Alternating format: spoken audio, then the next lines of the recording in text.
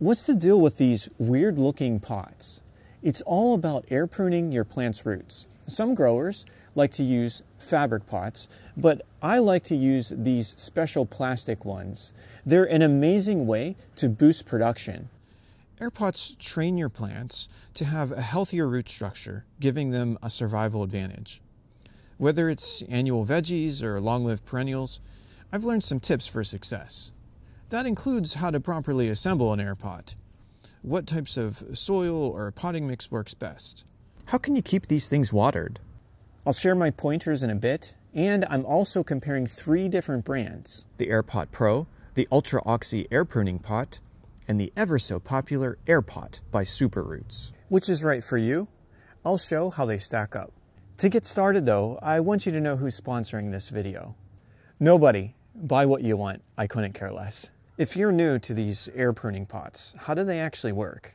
It's true, they can help to aerate a plant's roots. If you're a plant nerd, or if you've read my book about the cardinal growth parameters for plants, you already know that plant roots need oxygen. But air pruning is about much more. In normal plastic pots, roots grow out until they reach the sidewalls. Then they grow down and start circling. They just grow and keep on circling. For short-lived plants, it's not the end of the world. But if you're growing a woody perennial herb, bush, or tree, this circling sets a plant up for failure. Those roots get all tangled and they never straighten out. They simply get thicker and thicker until they start to girdle the plant.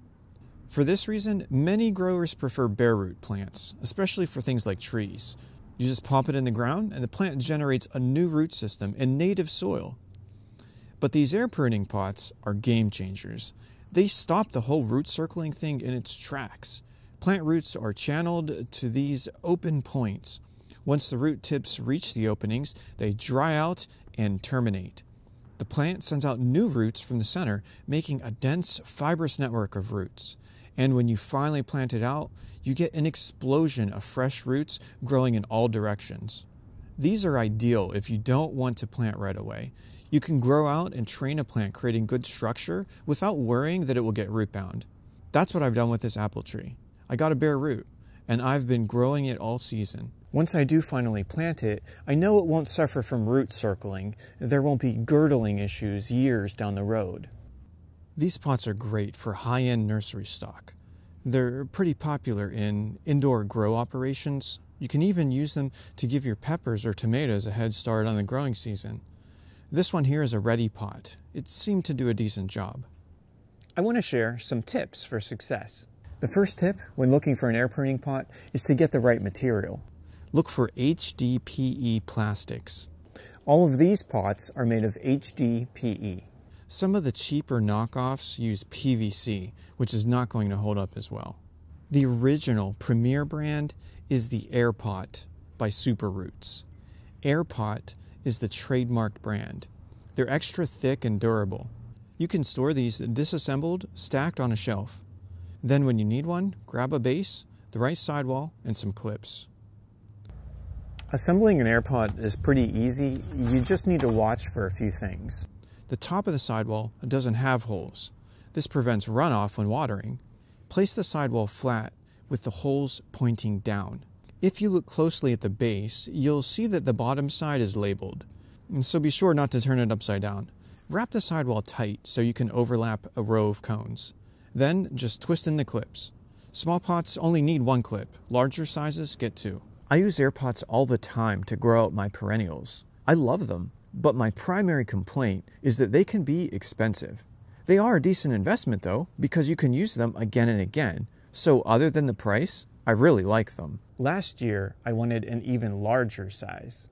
This led me to discover AirPot Pros sold by Grower Max on eBay. These are not the original AirPot brand. They're still constructed pretty well. The clips are different, and so is the base design. The plastic is fairly thick, although the side holes are a little smaller. Wrapping up the growing season, I wanted an even larger air pot. Why stop at 10 gallons? I wanted 20 gallons. Well, here in the US, I wasn't even seeing that option from Superoots. This led me to my third air pruning pot design. I found these Ultra Oxy air pruning pots at a pretty reasonable price.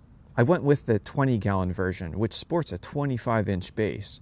Design-wise, these pots are a step down from the others. The plastic feels a little thinner, the smaller holes have sloppy plastic ridges on the inside.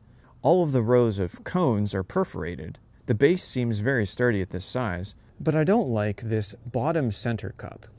This is sure to encourage root circling, so I'll need to snip that piece off before planting. Some things you can fix. You can plug up the top row of cones. You can try to drill out the holes if you don't have anything better to do. But my biggest concern was something else.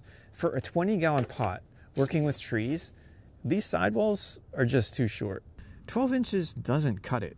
Keep in mind, the base is inset, and if you want this to sit stably, you need to raise the base a full 2 inches up. That gives you very little planting depth. But I discovered a hack. The Ultra Oxy air pruning pots have a 7-gallon option with 16-inch sidewalls. My math told me that I might be able to use 2 sidewalls to make one extra long sidewall that would fit the 25-inch base. My gamble paid off, and I was able to create this massive air pruning pot, which makes for a pretty nice upgrade. With all of these pots, removing a plant is super easy. Just detach the clips, then peel back the sidewall and pop off the base.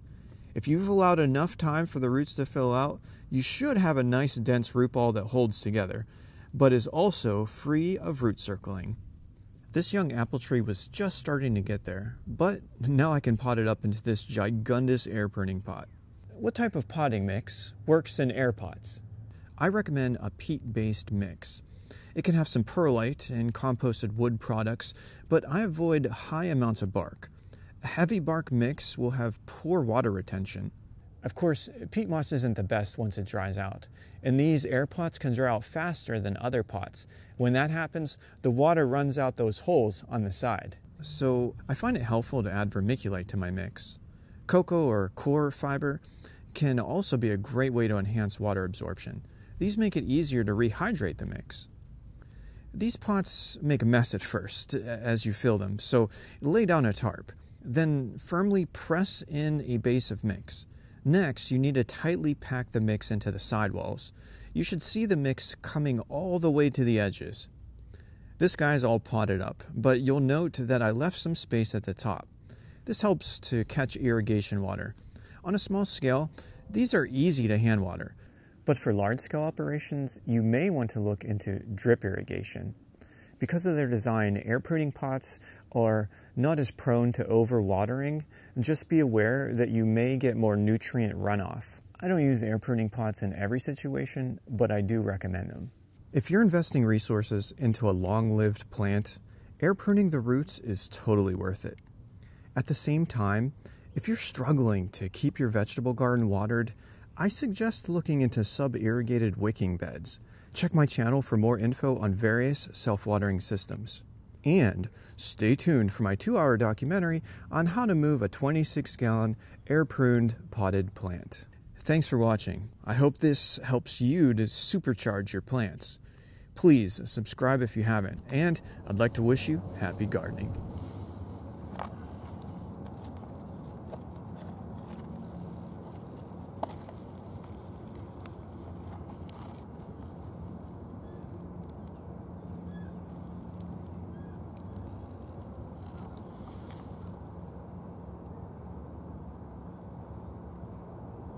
Turn it off.